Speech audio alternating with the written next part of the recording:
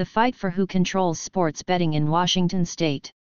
A Washington card room owner challenging tribal monopolies on sports betting plans to take his fight all the way to the Supreme Court, despite objections from his own tribe. Tukwila, Wash. A Washington card room owner argued that tribal casinos have unfairly monopolized sports betting and is suing state and federal officials for the right to get in on the game. But local tribes including his own say his suit threatens their economies and sovereignty. "There's zero circumstances in which I'd settle," Maverick Gaming CEO Eric Persson told Fox News. If his suit makes it to the U.S. Supreme Court like he expects, a ruling in his favor could affect sports betting in states far beyond Washington, according to a Play USA analysis. "I have the resources to go all the way, and so do they. So there's going to be a battle," Persson continued. "We're going to have a lot of fun, and I'm going to win. That's what makes it fun." Maverick Gaming owner Eric Persson is suing the state and federal government over what he says is an unfair tribal monopoly on sports betting. Maverick Gaming owner Eric Persson is suing the state and federal government over what he says is an unfair tribal monopoly on sports betting. Hannah Ray Lambert / Fox News Digital. Online sports betting sees huge bump from last year, indicating a busy year ahead. Maverick Gaming owns about 20 neighborhood card rooms throughout the state, properties Persson compares to Cheers bars. They generally have a bar, restaurant, and up to 15 tables where customers can play poker, blackjack, baccarat and other games. But the flashing lights and jangling music of slot machines are absent, reserved for the state's 29 tribal casinos. And for now at least so is sports betting. When the U.S. Supreme Court struck down a federal law banning sports gambling in 2018, the states were given the opportunity to create their own rules. 2 years later, the Washington legislature decided to allow sports wagering on Native American lands only, with proponents saying tribal governments were well equipped to oversee responsible gaming while also avoiding widespread expansion. More than 30 states have legalized sports wagering since a 2018 Supreme Court decision struck down a federal ban on the practice, according to the American Gaming Association. More than 30 states have legalized sports wagering since a 2018 Supreme Court decision struck down a federal ban on the practice, according to the American Gaming Association. Ramiro Vargas / Fox News Digital. DraftKings not only sports betting platform dealing with hackers. "The tribes have a lot of clout in our legislature," said Republican Sen. Curtis King, who sponsored a competing bill in 2020 that would have extended sports wagering to card rooms and mobile apps. They were able to stop that bill from moving forward. "What that means is on a Saturday or Sunday, when football is going, one less reason to be in a card room, one more reason to be in a tribal facility," Persson said. "And we don't think that's fair." So Maverick Gaming sued the state and federal government, alleging Washington's implementation of the Indian Gaming Regulatory Act, IGRA, has created tribal monopolies on some types of gambling. The suit further argues the tribal monopoly violates the Constitution's Equal Protection Clause by irrationally and impermissibly discriminating on the basis of race and ancestry.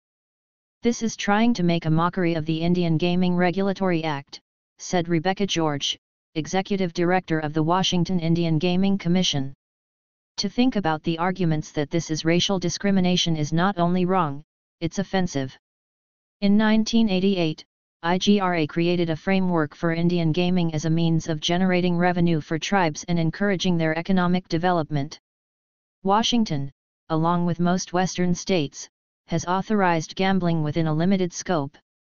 The proceeds from tribal gaming fund essential government services such as education and healthcare, and that windfall has finally sent numbers ticking in the right direction for our people, George said. "Indian gaming is doing what it intended to do, and that is to help pull people out of poverty," she said. Card room owner ready for Scottish battle over tribal gaming monopoly. The fight for who controls sports betting in Washington state video. Watch more Fox News Digital originals here.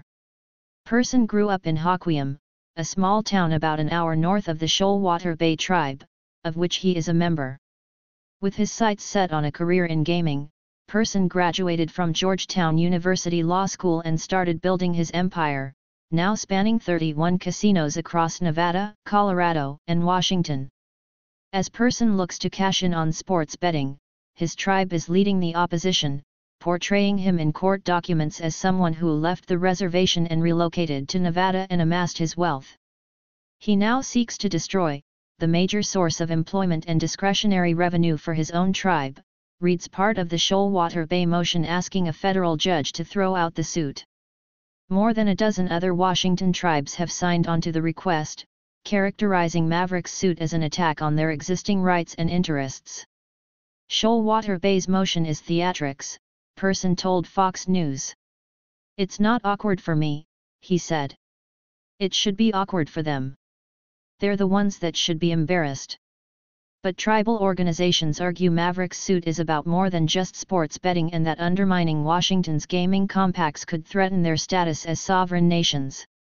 This comes as the Supreme Court considers a challenge to the Indian Child Welfare Act, brought by the same law firm representing Maverick Gaming. "As an Indian person, to think about the impacts that either one of these cases would have into our communities is devastating," George said. An employee deals cards at Maverick Gaming's Great American Casino in Tukwila, Washington. Card rooms in the state are permitted to have up to 15 tables where customers can play games such as poker and blackjack. An employee deals cards at Maverick Gaming's Great American Casino in Tukwila, Washington. Card rooms in the state are permitted to have up to 15 tables where customers can play games such as poker and blackjack. Hannah Ray Lambert / Fox News Digital. As legal sports betting in the U.S. grows, gamblers can win and lose money quicker than ever. Any suggestion that his suit could threaten the political status of tribes is ridiculous, Person said. "People like to throw out adjectives that sound scary, but at the end of the day, the tribes are sovereign nations and this is about sports betting," he said. "This is about not letting tribes have monopoly on sports betting." The state of Washington. Person hopes the suit will be argued later this year but expects appeals will take the case all the way to the Supreme Court. "We believe when we get to the Supreme Court, we're going to win," he said. A Supreme Court ruling on the case could reach far beyond Washington and potentially impact states with similar tribal gaming relationships, according to an analysis by Play USA. In Florida, for example, the state government authorized sports betting so long as private companies reach a deal with the Seminole tribe first. That law is currently embroiled in legal challenges. "Do I think this lawsuit has a chance? I don't think so," George said. "Do I think that they will appeal it all the way to the Supreme Court and that we will spend a lot of money fighting it? Yes," she said. "Thinking of the amount of money that will be spent is sickening. Knowing where that money could be going to education and healthcare and saving salmon and all the things that tribal governments really care about," she said. "I think it's unfortunate." An employee distributes chips at a baccarat table at Great American Casino in Tukwila, Washington. An employee distributes chips at a baccarat table at Great American Casino in Tukwila, Washington. Person said allowing card rooms to participate in sports betting would have a minimal impact on tribes' bottom lines. Currently, 90% of his business comes from within a 3-mile radius, which rarely overlaps with tribal land, he said.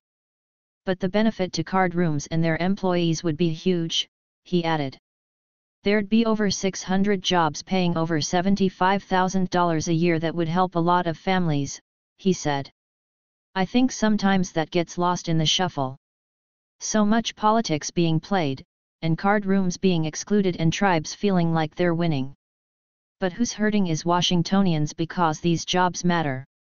Ramiro Vargas contributed to the accompanying video.